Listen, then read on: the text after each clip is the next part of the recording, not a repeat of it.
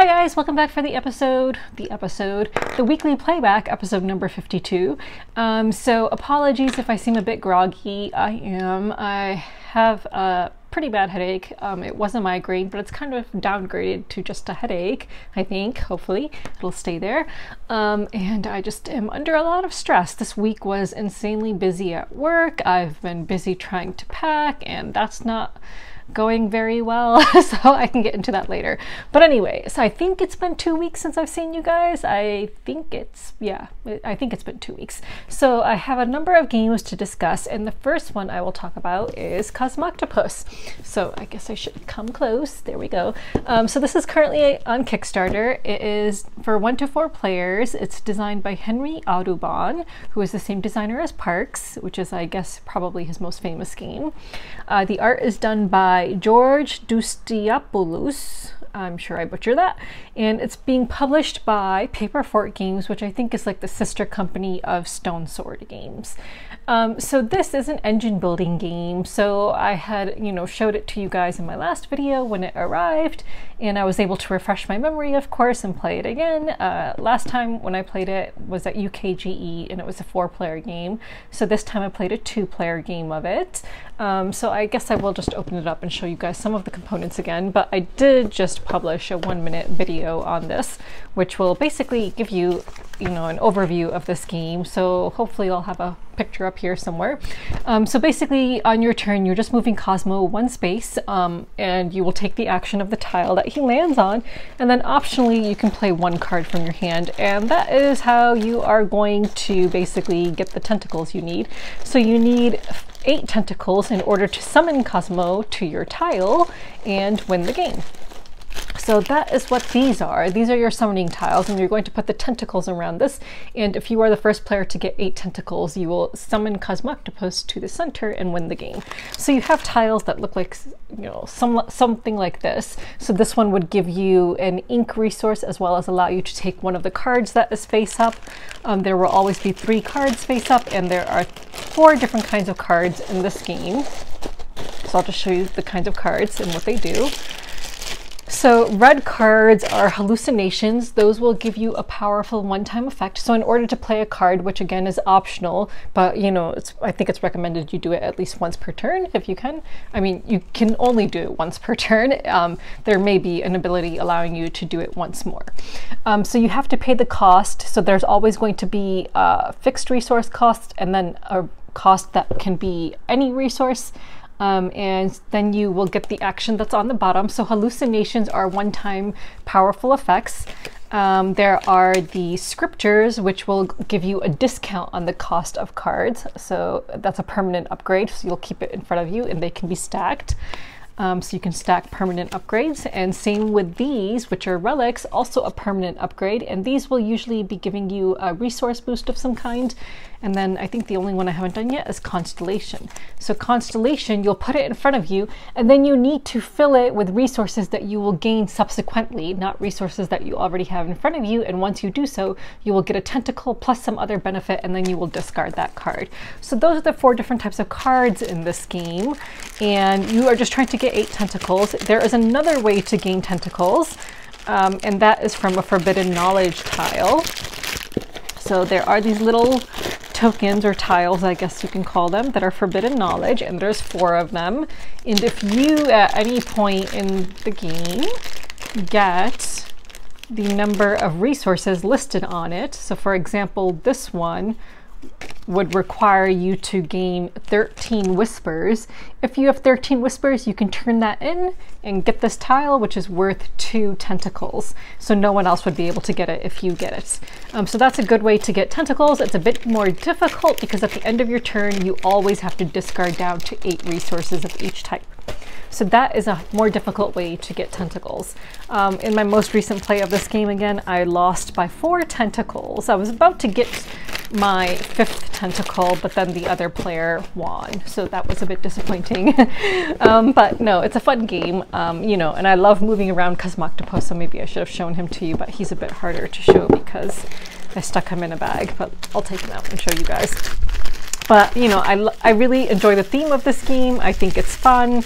It's a very family-friendly game, like super family-friendly, meaning it's also very easy to learn, easy to play, and yeah, it's not difficult. It's a, you know, there is strategy to it, you know, and the engine that you build. But if you are looking for something that's like super duper crunchy, I don't think that this is going to be it for you. This is more of a family style game, or something that, you know, if you are in the mood for a game, but you really don't want to exert like too much brain power, but you want to play a game, then this is the kind of game that I would reach for sure. Because, you know, sometimes you're just in the mood to do that. So I think Cosmoctopus really fills that category really nicely. So I will just stick that back up there because I really like the way Cosmo looks. I think he's just super cute. And I've asked the publisher, I know that they already have a plushie that if you backed within, I think, the first like day or something of the campaign, they would send you a plushie as well. But I've asked them if they will make an enamel pin. So I know I mentioned in the last video that I am a pin snob because that prototype included some button pins. So I wrote to the publisher and said that it would be really cool if they had a hard enamel Cosmo pin, because I think he's a super cute octopus. I love his big eyes. I love that, you know, he's purple.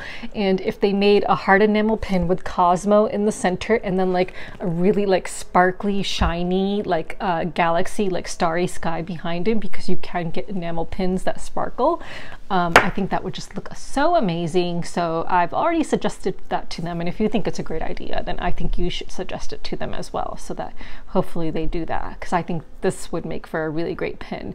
And you know, there are publishers, I mean, I won't call anyone out, but there are people and publishers who make pins for their games which aren't exactly like cute or pretty or nice to look at, and I'm like, I wouldn't want to buy that, but I would totally get a Cosmo pin. So yeah, so I think you should suggest it to them as well. So I played that. So again, really family friendly, fun game, pretty game. It's just really nice to look at, and I just love moving Cosmo. I think he's just super duper cute. Okay, so let's move on.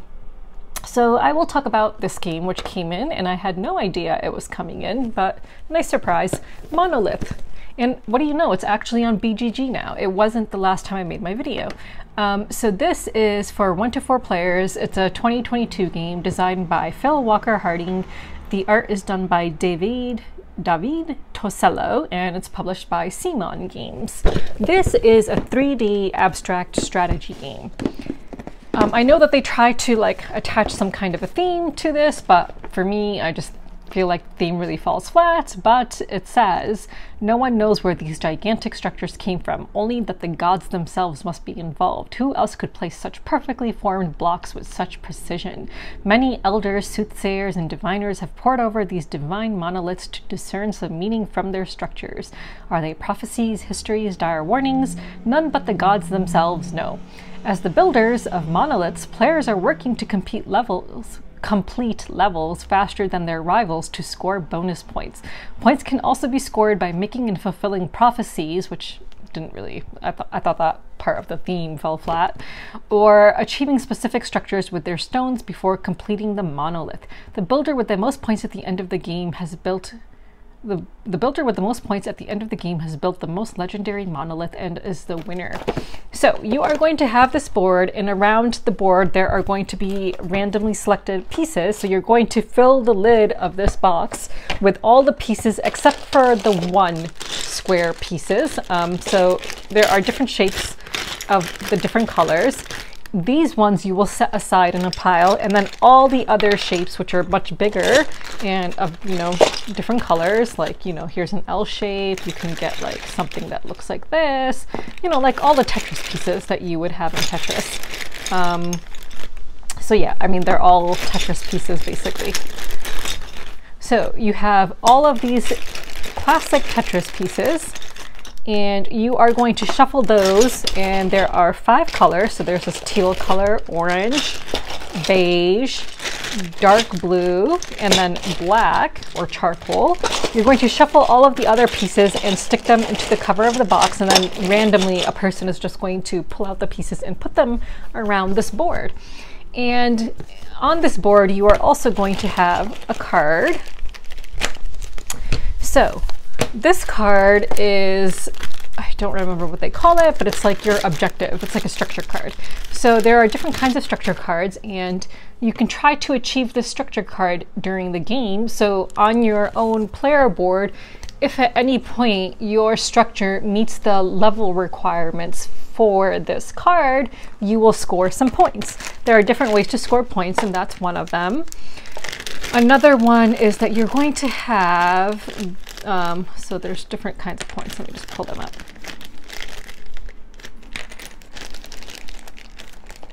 So if you score, oh no, I just dropped all of them. That's fine. Okay, so I still didn't get one that I need. Okay, so if you score a structure point, if you get the structure, you will score the higher scoring tile, the structure token tile.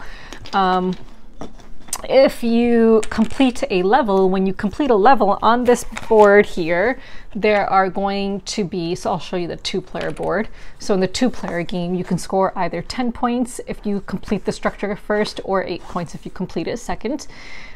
If you complete a level, there are going to be level tokens, which will be in here. So you will take a level token. Of course, you're going to take the highest value one that you see. In this case, I'm just going to hold up a 10 for you. So you would take that, and that will be a point. So every time you complete a level of your structure, meaning the entire grid is filled, and you might be able to complete 2 levels at once, in which case you would take 2 of those.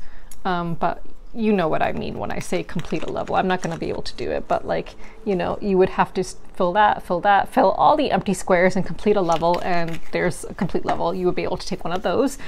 And then finally, another way to get points is to make a prophecy. So on your turn, we'll explain what making a prophecy is, but on your turn, you can do one of the 2 things. You can either move the crystal, so there's going to be a crystal that moves around the board, and then you will take a stone, and you can only move it, I believe, up to 3 spaces forward, I think. Or you can make a prophecy, you can move it 1 to 4 sites clockwise around the board, or you can make a prophecy. There's going to be these prophecy tiles around the board. If you take one of those, you will slot it into one of your 4 sides of the board. You can only make 4 prophecies in the game. So if you put it here, that means at the end of the game, this side is beige. You need to be able to see at least 10 stones of the beige color in order to score this, 10 or more. If you do not, then you will lose this and not score those points. So a lot of, like me and my opponent, we didn't really make prophecies till we realized that, yeah, we're going to meet the requirement and be able to make the prophecies. So we would pick those up towards, like, more towards the end of the game. But again, you can only make 4 prophecies because you only have 4 colors, and you cannot, you know, replace a prophecy once you make it. So you can't like take a tile and then take another one later to replace it if you realize that you're actually going to be able to have more stones than you thought. So that is the gist of the game, and the game ends once, I believe, when a player can no longer add to their structure. Let me see. Oh, sorry, no. Yeah, when any player has completed the top level of their monolith, so level 4 in a 1 to 2 player game, or level 3 in a 3 to 4 player game, play continues until the last player completes their turn, so that everyone has played the same number of turns. So yeah, so once a player can no longer add to their structure, then the game will end after everyone else gets a turn. So for scoring, again, you will score for the prophecies you made.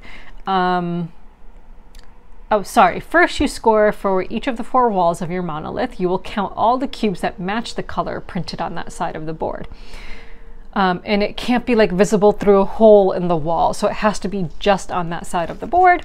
Then if the total matches or exceeds the number on the prophecy token in the corresponding slot, keep the token. If it's less than the prophecy token, discard it.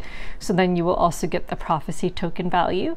And then you add up the value of all the remaining prophecy level and structure tokens you have, and then the one with the most points wins. And in our case, we had a tie. So then it says, in the case of a tie, the player furthest from the starting player in turn order wins, in which case it was me. In our case, it was me, so I won. So that is Monolith. So again, it's just a 3D abstract puzzle game. So if you like stacking things, if you like abstract games, then you will like this game. you know, the theme, like the whole making prophecy things, like I understand that they were trying to make it like, you know, like, oh, you know, who's building these structures, and like, you know, there's some like supernatural power associated with it or whatever. But that part of the game like really just kind of like falls flat. It's not very thematic. You're just making structures. And, you know, I think that they were trying really hard with the theme because there are also like, you know, what appear to be like hieroglyphs and stuff on these blocks. So I'll just show you one up close. But yeah, the blocks are like plastic, and these are cardboard, your player boards, and there will be variability. So all the, you know, so if you play twice, you might get 2 different colors. So variability in terms of which colors you might be aiming for, because again, there are 5 different colors in the game, but there are, you know, blocks with 4 sides. In a 2-player game, I felt like there was not much competition for the blocks that we were going for, hence the tie. You know, in a game with more players, you might have more competition for, you know, the blocks that you want, and people might get the blocks that you want and really screw you over that way. Oh, and I forgot to mention, you put aside the 1 level, the 1 cubes, because instead of taking a stone that is around the this, you could discard the stone instead and take one of the 1 cube sized ones instead. So you're able to do that if you want to. So it is a good abstract game. You know, it's not like something that I'm crazy about, but it's a good game if you like abstracts for sure. So that is Monolyth. So I think it's on pre-order right now from what I saw.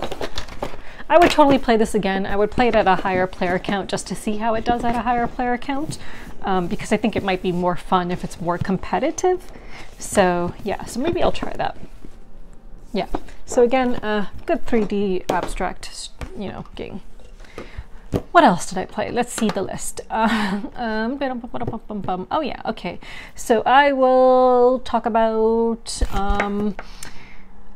I guess I'll talk about Abomination quickly. So because, you know, it was Halloween, I played a 2-player game of Abomination. I don't have it with me. It's at a friend's house. I left it at a friend's house. But, you know, it's a good worker placement game in which you're building a monster.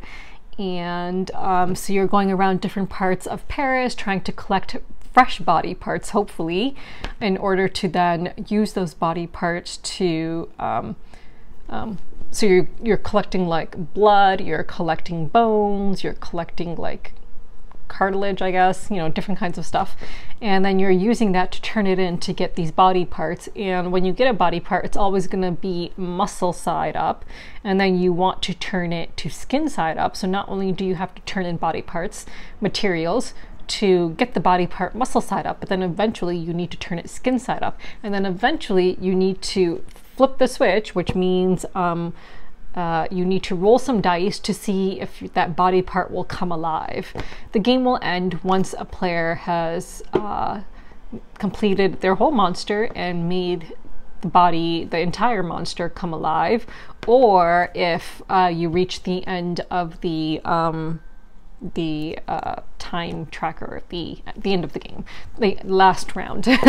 And then you would see who has the most points, because you get points depending on how many fresh, like how fresh the body materials were that you used to buy those body parts, like then complete them. And then so depending on the freshness of the body parts, your point value will differ. And there are some other ways to get points as well, like there's going to be some random tokens put out, so if you're like the first one to do something, you might get some points that way. So yeah, I love Abomination. I think it's a great game. It's especially a great game to play around Halloween, and it is definitely one of my top 10 games of all time. It can be quite long, so I always tell everyone, always play with the Igor variant, which is available on the publisher's website, and it is designed by the publisher, so it's meant to shorten the game. Even with the Igor variant, it can be a very long game, which it was for us, so we actually split it up into 2 nights.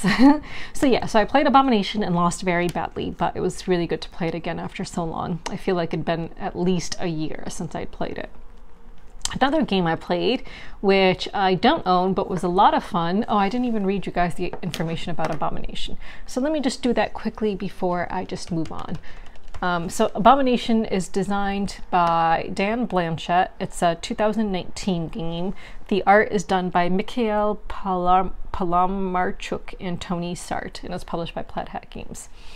And again, go on the publisher's website to get the Igor variant. So another game that I played recently, which I thought was a lot of fun and I'd never played before, is called Anomia. I don't know which edition we played. It seems like there's a couple of different editions. So anomia is that thing when you feel like you have a word on the tip of your tongue, but you just cannot say it or remember it right away.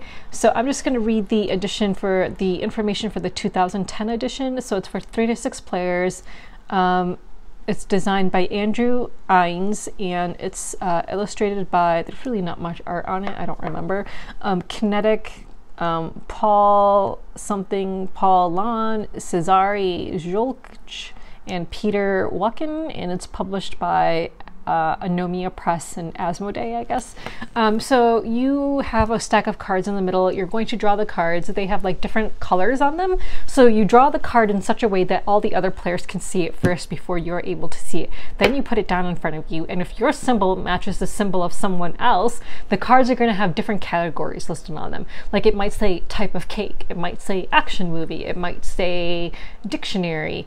So if your symbol matches someone else's symbol, you have to look at what's on their card and yell something that satisfies that category, that belongs to that category. So if my card said type of cake on it and it matched the symbol of someone else's card, and let's suppose their card said actor on it, if I yell Tom Cruise before they're able to yell type of cake, then I would grab their card and I would put it face down, and that will count towards my scoring. So my card will still stay out there until someone is able to yell a type of cake that has matched my symbol and take that card from me. So you might end up with a stack of cards in front of you because no one else is able to yell out correctly before you do what's on your cards, in which case, you know, you're just collecting cards from other people and they're not getting your cards. The game will end once the stack of cards in the center is empty, and then whoever has the most that they've collected will win. There's also times where you might end up with a wild card, which will go in the center of the table, that will have 2 different symbols on it.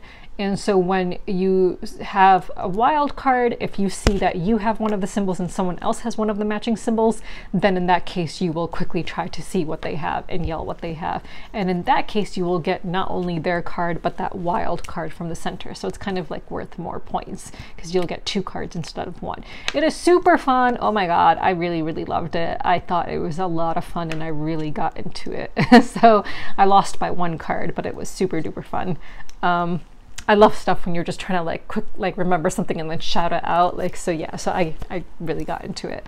Another game I played is, let's talk about modern art. So I've played modern art before several times.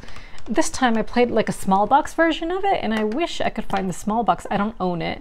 I've never owned modern art, but I wish I could find the small box version of it because it made me realize you don't really need a big box for this game. So one of my friends, he's from Germany, and he had this small box which had like miniature money tokens in it. It had smaller art cards and stuff. So Modern Art is a game that was designed in 1992. It's for 3 to 5 players by Rainer Knizia. Oh, I didn't know it's a Rainer Knizia game. And the art is, well, they use the art on the cards that are by famous artists. So I guess those are like public use. And then the publisher, gosh, there's a lot of publisher names, but I'll just read the first one I see here. Hans in Gluck. I think it's also published by Simon. So yeah, so in Modern Art, you are bidding for art pieces. So each player is dealt a certain number of cards in the beginning, and there's kind of like a tracker. So, you know, depending on which art pieces sell the most in a certain year, you will assign a certain value to that art piece, and then cumulatively you might be able to, you know, in the next year, if they still are one of the top 3 selling paintings, then you'll add in another like value to that painting. So you know, you'll be able to earn more in subsequent years if it's still a high selling artist. So this game, like, each player is going to put down a card, and there's different kinds of auctions you can have, you know, so you can have closed, like, closed bidding where you don't see what everyone else is bidding and you reveal at the same time. You might just go around and just have a one-time bid, and you only get the opportunity to outbid the person before you. You know, there's different types of bidding, but the card will determine which kind of bidding is happening with each card.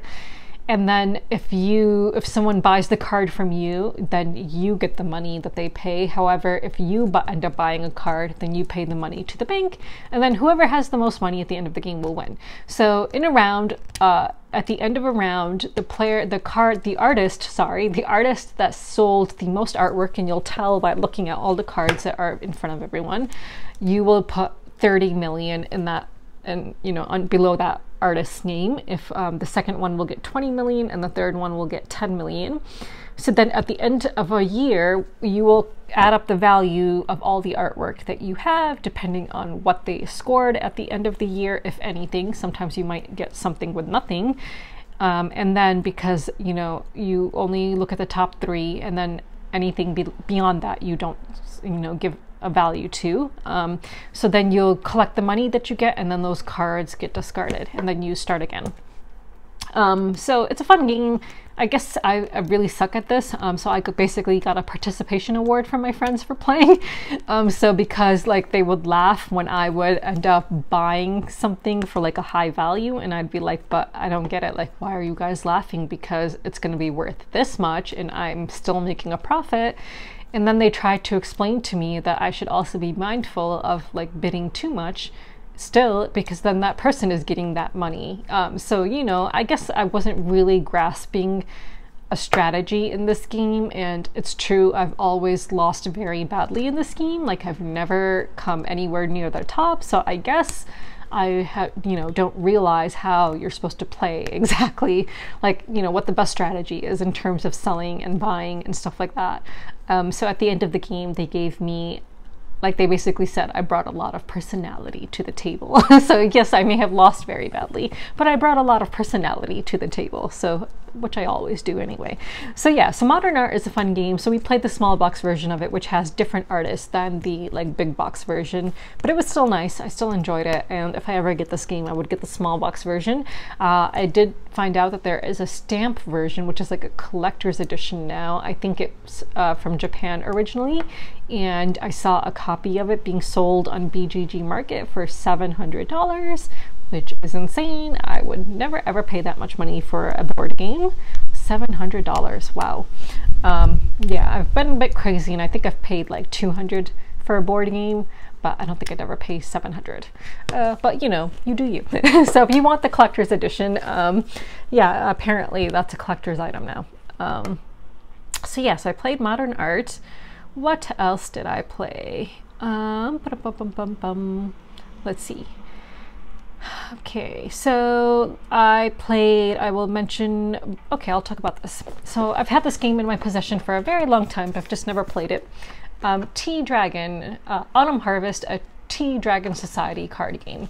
I really wanted to play this since it's autumn, and I've just been, you know, hanging on to it for a super long time, wanting to play it, and I'm like, it's got cute dragons in it, and it's about autumn, which I absolutely love. So I finally played it. It's for 2 to 4 players. It came out in 2020. It's designed by Steve Ellis and Tyler Tinsley, and the art is done by Josh McDowell and Kay O'Neill, and it's published by Renegade Game Studios and like Oni Press, Oni Games. So this is a set collection game. It's a bit hard for me to remember the details now. It's been a while since I played it. But basically you have 4 different seasons. You have obviously autumn, winter, spring, and summer. I can't remember which season comes first in this game and which one you end with. But basically it's a set collection game. It's a deck building set collection game. Yeah, so I honestly don't remember. I thought the rules were a little bit weird, but maybe this will ring a bell. So let's see. So yeah, you have each person starts with their own deck of cards that you start with, depending on which kind of dragon you have. And then there's 4 seasons, and then there's like So yeah, reveal the spring memory cards for the memory tableau. Honestly, it's hard for me to remember now, but basically you draw a card from your deck. You can either add it to your hold in front of you, and then trigger any effects prompted by drawing it, or you choose one, or you buy a card. So you can choose a market or memory card and pay its growth cost. So you'll have a bunch of cards in front of you basically, and that will give you money to spend essentially. So like, let's suppose you had these cards in front of you.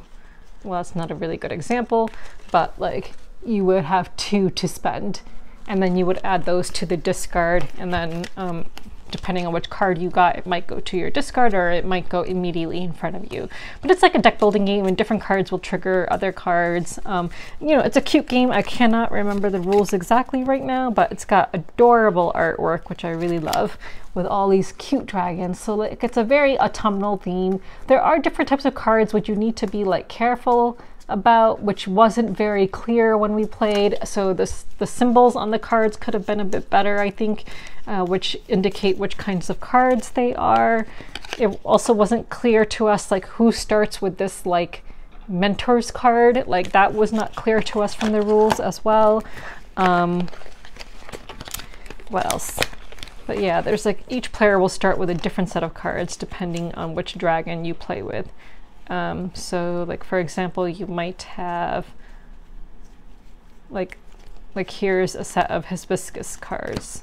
So you might start with hibiscus. So this will be your dragon, which will give you some kind of a special ability, and this will be your starting hand of cards, which you will shuffle and then draw a certain number to begin the game with. I think, or not. Or I think you just put a card in front of you, something like that. I don't remember too well now. But yeah, but it's a super duper cute game. It's got adorable dragon artwork in it. So if you like dragon artwork, you might enjoy it. It's probably geared more towards kids, to be honest, but it's cute. It's pretty. So that's why I wanted to play it. So maybe I'll try playing it again sometime. But again, the rules were a bit unclear to me, so maybe I'll read them again. So yeah, so that is Autumn Harvest. Also played, what else did we play? We played One Night Ultimate Werewolf, which I won't get into. It's just like, you know, a party social deduction game. And I will quickly talk about a game that I played on TTS called Salon de Paris. It's coming out on Kickstarter in Q1 of 2023. It will be published by Talent Strike Studios, the same publisher that published one of my favorite games, Camp Pine Top. I love Camp Pine Top. It's published Public Market. It's published a few games which I've covered in the past for their Kickstarters, Night Market, which is going to be amazing once it comes out. Also Top Pop. So, and of course their big series, Vinyl, which I have packed up in a box somewhere now since I'm moving. So yeah, so I played Salon de Paris, which is a game that will be hitting Kickstarter early next year, which was fun. It was a cool game. It's like an action selection game. Like you're going around basically a rondel, and then you will go to certain areas of Paris to perform different actions, and you are collecting, like you're creating artworks, which you are then going to display in a gallery. And that is like, there's like kind of like a puzzle element involved there in how you'll score points, because where you hang up your art piece at the end will determine how many points you get. So there's going to be a gallery in which you will place your artwork at the end. So yeah, so it's a bit challenging in that regard, but it's a good game. So I love the idea of going around Paris and doing different things. It's, you know, a pretty thematic game, so I really enjoyed that. So I played a TTS version of that, so that was fun. So let's move on. To games that I am backing. So first up we have, let me get there. So yeah, so I am backing the expansion to, well, first of all, I'll talk about Skull. So Skull's deadline is November 24th. That's a game that I had covered for them, but it's still not funding. They had canceled and relaunched. So they're almost at the halfway point, and they have 19 days to go. So that's a fun dice stacking. It's a dice rolling. No, do you roll the dice? It's a fun dice stacking game. And they have rune dice now, so they've like upgraded it to rune dice, which will be more fun. But it's you're just basically quickly trying to stack something as quickly as possible and make a structure. It's a party game, but it was fun. So Skull, I'm backing at the $1 level, and then there's Hidden Leaders, Forgotten Legends. I went a little bit back and forth on that because they originally were telling backers of the first, like the people who backed the base game the first time around, that they would have to print a card at home, and I was just like, that's unacceptable because like if you print a card at home, obviously it's going to be of different quality than all the other cards. And so I was just really angry about that, and I was like, no, like, you know, they're really like, you know, like rewarding people who are coming in on this campaign and not the people who, you know, helped bring it to life during the first campaign, like me. So I was just really upset about that. So finally they found a solution for the card. However, we still have to pay €5 for the new double-sided board, whereas if you back now the base game plus the expansion, I think the base game will come with a double-sided board. So again, you know, we're being a little bit screwed over by that, but oh well, I guess. so yeah, I'm backing the expansion plus adding on the double-sided board. It's an okay game. It's just the reason I'm backing it is because, again, I have, you know, completionist tendencies and I like the artwork. So it's the artwork that, you know, if I'm in the mood to play like a area control or like hidden identity game, then it's not really area control, more like area movement, I guess, then, you know, I might pull it out and play it. I just really like the artwork and stuff. Then I'm backing Cosmoctopus at $1.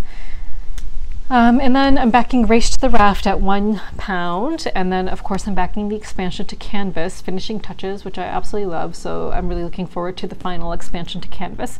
And I believe it's the final expansion. And then Life of the Amazonia, I'm backing at $1. And that ends this next week on November 11th. So yeah, so those are the games that I am backing. So now let's go to games that I have received. Firstly, I received my expansions to Everdell. So I had backed the New Leaf and the Mistwood expansions, which I guess I can grab. They're here. I don't have the big box. I've already put it away. It came with this like gigantic box, which I backed as well, so that there will be a rule book compendium. There will be like different kinds of storage trays for like the base game and all the expansions and all of that stuff. So yeah, so because I had the base game and expansions from before, but so I backed the big box. So I'm not going to open these up. There's just a lot of stuff. But yeah, so I got my Everdell New Leaf. I got Mistwood.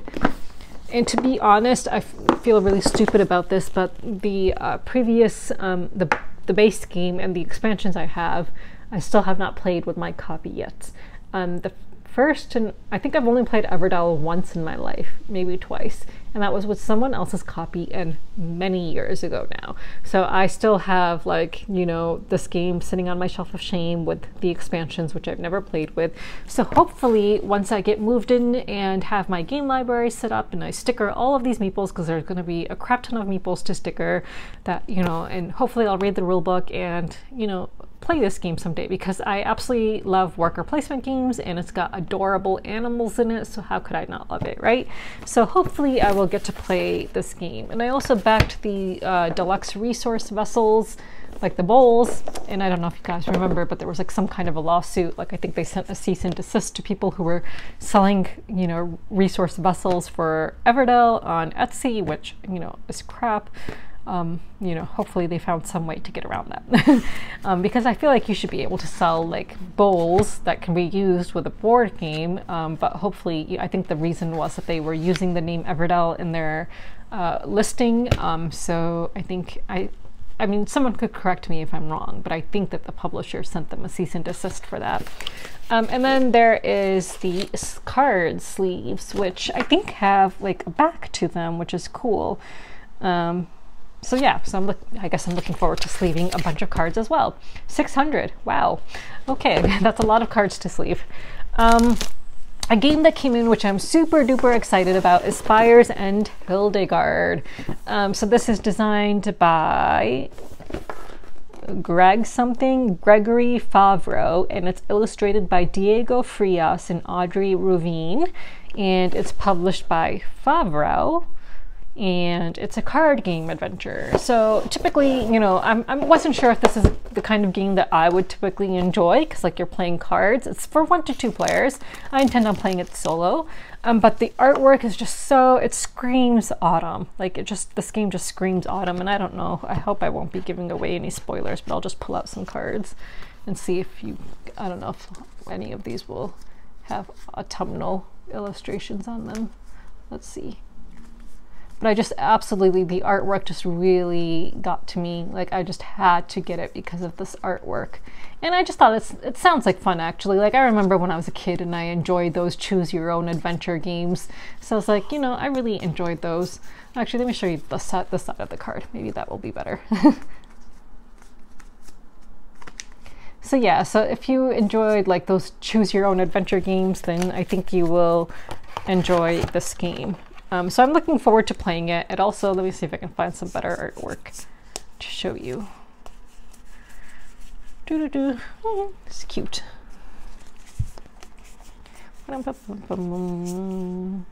Ooh, window shopping. And it comes with like very autumn colored dice and cubes. So yeah, so I'm actually really looking forward to playing this. I think it might be one of the first things I play once I get set up in my house, because just because I think I'm just not gonna pack this away like in a box deep somewhere, so I think I'll probably just keep it towards the top so that I can play it.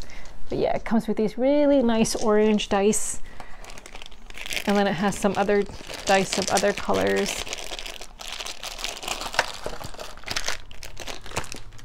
And then it has all these autumn colored cubes. So I mean, it just screams autumn, like, right? And the player mat, I got the player mat so that you can put the cards on that. Oh, well, let me just show you the box. So it has different cards of different colors. I haven't played it yet, so, you know, don't really know how it plays exactly, but I believe you're just flipping over cards and then making a decision, and then based on the decision you make, you will flip over some other cards and continue on in that way. And you might have some like things to defeat along the way. But here is the mat. Oh, I love it. Look at it. It's so freaking cute. Sorry, it's a bit curled at the part that I really want you guys to see, but how cute is that? Oh, I love it. So yeah.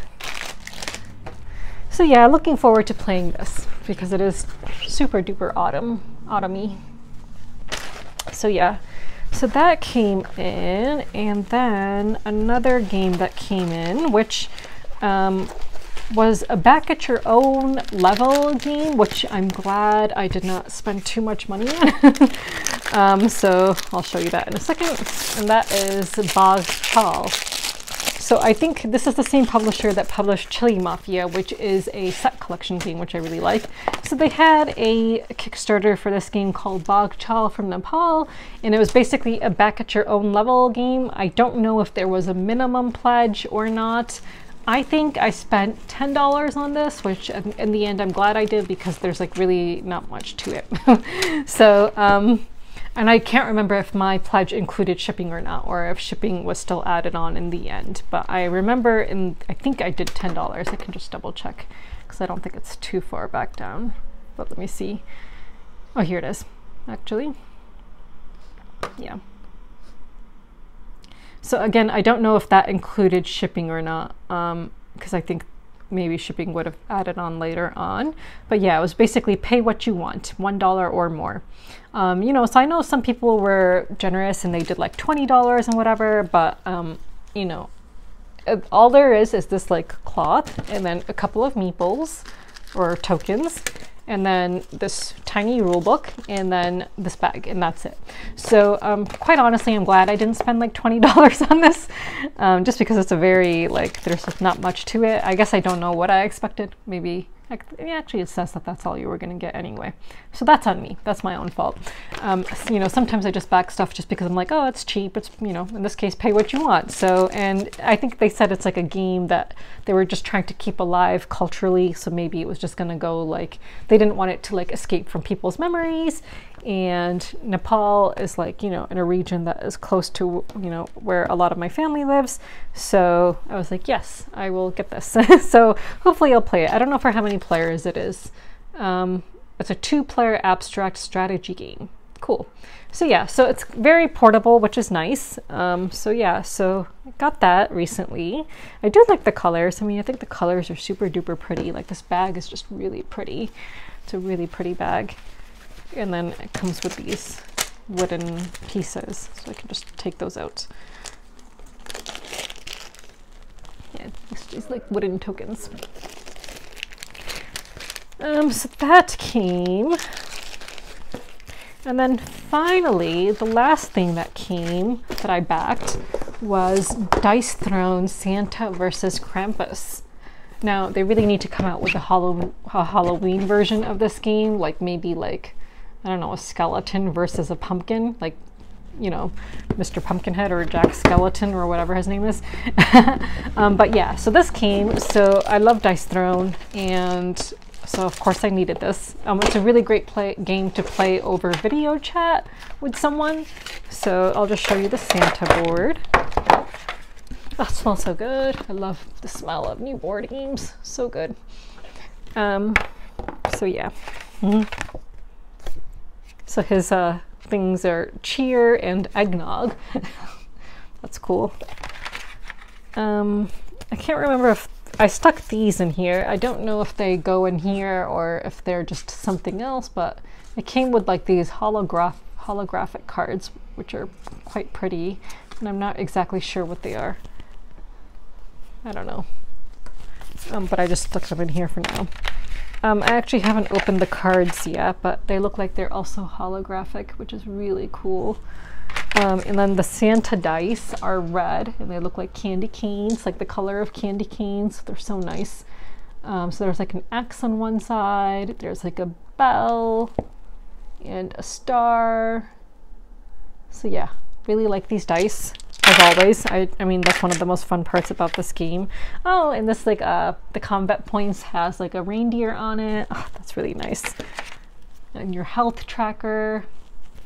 Yeah. Ooh, okay, here's an open one.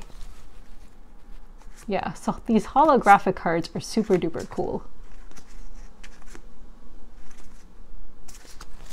Yeah, so I'm excited to play this during the holiday season. It's nice to have like a holiday themed game, and a combat game at that. I mean, you know, it's not something that you would typically get during Christmas season, I think. And then we have Krampus. Well, we have this. It's a patch kit for some games, for some different characters that you can play this game with. So Krampus, here's Krampus. And his things are coal, gift, and rejects. Oh, it smells so good. Okay, sorry, let's see. Let me show you his dice. So his dice are green. It's got a bobble thingy. It's got like a branch and this like thingy, whatever that is. Oh, it smells so good. I just really love the smell of new board games. Here are his cards. These, it looks like, are not holographic. Well, these are some of his cards. These ones do look like they're holographic, but I haven't opened them up yet. Wow, really cool. So yeah, super duper excited to play this during Christmas season. So I have a friend who I introduced to Dice Throne, and he and I would play this over video chat. So I'm really looking forward to playing this with him over video chat. I think that'll be really fun during Christmas time. So yeah. So I had to back this for that reason, just because I think it'll be fun to play during the Christmas season. So those are the only games that arrived, and I don't think I got anything else. So yeah, so I guess my question is related to my own personal stuff that's going on right now since I'm in the midst of packing. If you were moving and you had to set aside 3 games that you would have easy access to during a big move, what would those 3 games be? So I've been trying to decide, like, it's been a disaster, like, honestly, like, having this many games, I still have not finished packing my board games. It's just really overwhelming. I haven't even started any of the other rooms. I don't have the help of family or anyone to help me pack. I'm just feeling super duper overwhelmed and stressed out, and I have like a week left to pack up my entire apartment by myself. There's like literally nowhere to even stack the boxes that I'm packing. Is just a disaster zone. My apartment is such a disaster zone right now. Anyway, so I think I might leave just like a small box of games out. Like I'll have one box which, you know, I'll label as games to open first or something like that, or just have, you know, that I can reach into and grab something if I want to play in the midst of all this craziness. So what would those 3 games be for you? Let me know.